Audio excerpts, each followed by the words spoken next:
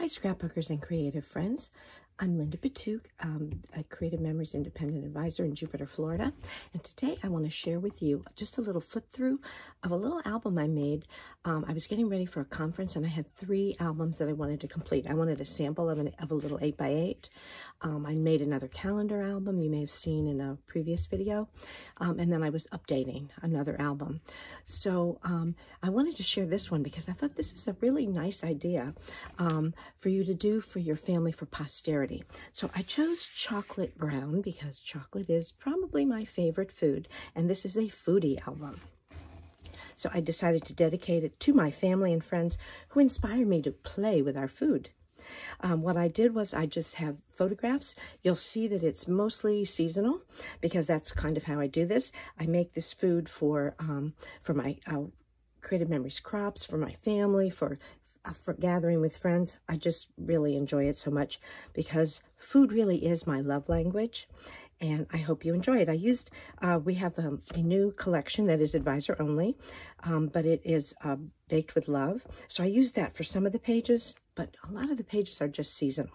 So here I made this very generic. This is from one of the embellishments for you to use for me to use as a title page.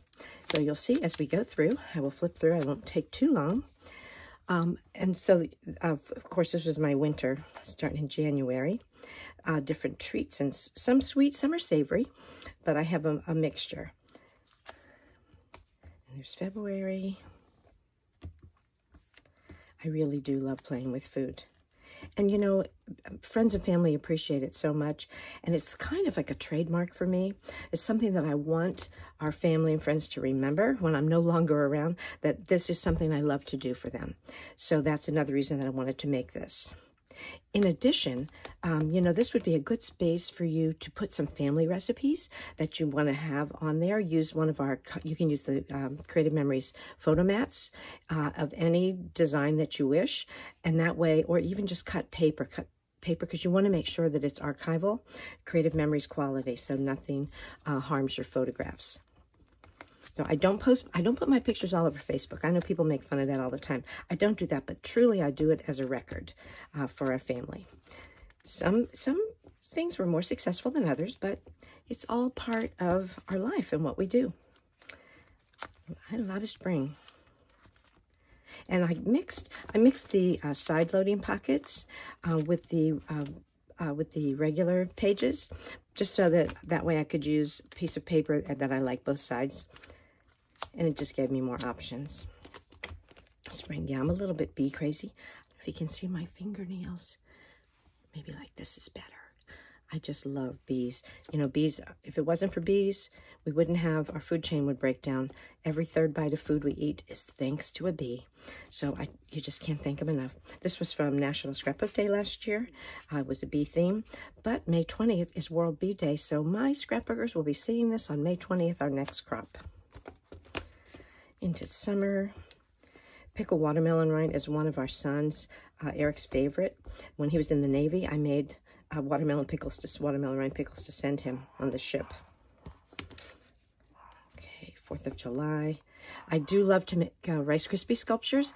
I have enough Rice Krispie sculptures, I think, to make a book about this little album about them too, which I will do at a later date. More spring things. I like this flamingo cookie cutter that was like a float.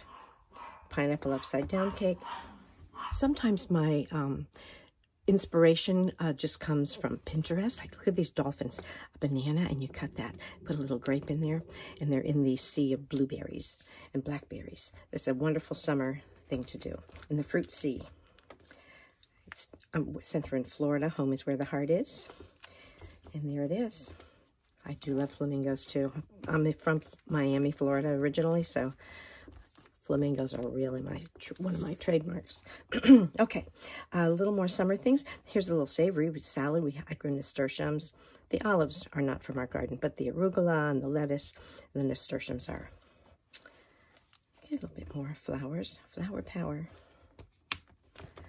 Ooh, Halloween. Now, I like the silly Halloween. I'm not a scary Halloween kind of person.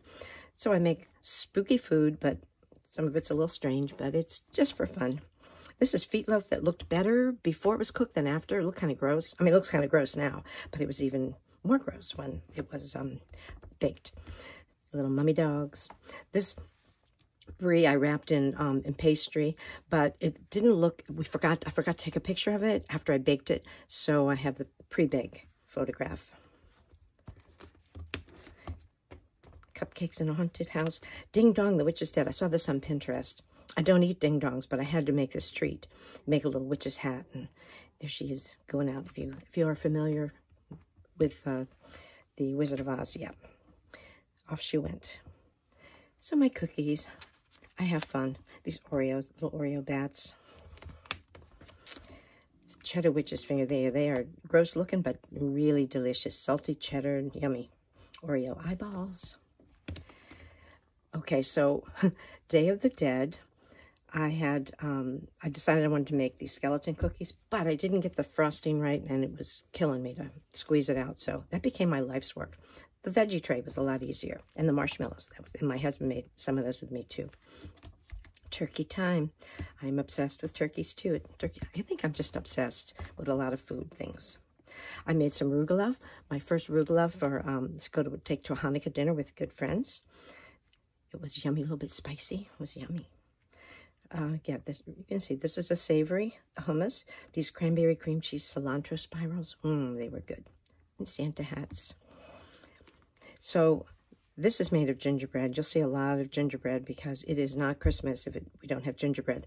Now, what I did with my Christmas recipes, there are about 5 or 6 recipes that we have to have. I'm talking about goodies, not like healthy food. 5 or 6 cookie recipes that or candies that we have to have, or it doesn't feel like Christmas. So in one of my Christmas albums, I made sure to put those recipes there. But if you're making a book like this would be a wonderful spot for you to add your recipes that are family favorites. Yeah, gingerbread. Do love gingerbread. We used to make gingerbread houses after Thanksgiving dinner, just to kick off the season. Now we've switched to decorating gingerbread cookies because you make that beautiful house and nobody wants to eat it. And then by the time you do go to eat it, it tastes pretty gross. So we make cookies instead. Lots and lots of gingerbread. And here's some of my other treats. You know, just cut them into 4x4s or 3x3s, just to give a little glimpse. I love the holidays. Oh, I love every holiday, really, truly. Raspberry fudge. This was our Christmas morning cherry candy cane.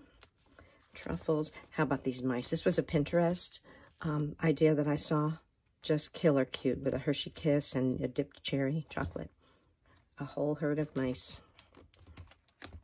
Chocolate sugar cookies. Yeah, this was an Oreo gingerbread house. We had a virtual meeting and we built our gingerbread houses together. But I decided to do an Oreo house to be something different.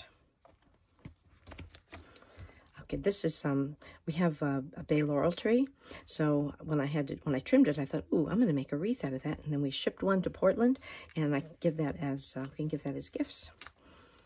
And some more savory and sweet. This is fruit.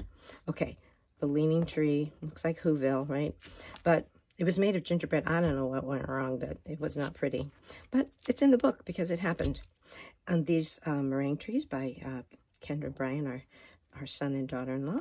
When they were here, they made these yummy meringue trees. I do have a tree obsession, which you will see shortly. Christmas tree, I put over 50 of them up of different sizes. They're not all big. But then I also make a lot of food-shaped like trees. Voila. Yeah. This I cheated because these plates are shaped like trees. So it's very easy to make your food look like, take the shape that you want. So I do cheat a little bit. So these are just variations on a theme. This way we eat our veggies because they're just there and fun to eat. Much more fun when they look pretty. So I put some of my latest cakes in here, layer cakes and bundt cakes and angel food cakes. I do have enough cakes. Oops. I do have enough cake photos from when our kids were growing up because all they wanted for their birthday was Mom's cocoa cake with buttercream frosting. So I have a lot of those. But I decided to put some of the latest ones in here. This is actually one of my latest birthday cakes for our son. That was in February this year. So different layer cakes. Again, I love to try different recipes and play with them. Happiness is homemade. Bundt cake. These are crazy. I don't have one lit, but these are crazy Lithuanian candles, birthday candles. They're like fireworks. They're amazing. Oh, yeah, I do have a picture. Duh, right in front of me. Amazing. My sandcastle in the blueberry sea. And then bundt cakes. Bunts and angel foods. We do love angel food cake. The puppies didn't get any of that, but they like to be in there. And this one was our friend Joey. His birthday is always around Thanksgiving, and he loves my Rice Krispie sculptures. So I made a J for him. O was our bundt cake, and then I added the 2 letters, so that was his territory right there. And this was 2 years ago. Our son came home from Lithuania. He's back here now with his beautiful wife Rasa, who made this delicious pavlova for our Christmas dinner. So I hope you enjoyed this. It's something to think about because you can make it short and sweet. Mine's pretty thick, but you know, it's fine. I decided not to add recipes because it was already very thick, so I don't need any thicker than that, but just gives an idea. And here's my food legacy right here. Thank you so much for watching. If you have not subscribed to my channel, I would really appreciate it if you would do that. And if you like this video, go ahead and like it and click that bell so that you'll be notified when I make another video. I will put the links for the 8x8 album in case you think this might be a nice thing for you to do. If you have an advisor, please shop with your advisor. If you do not have an advisor, I would love to become your advisor. Thank you again so much for watching.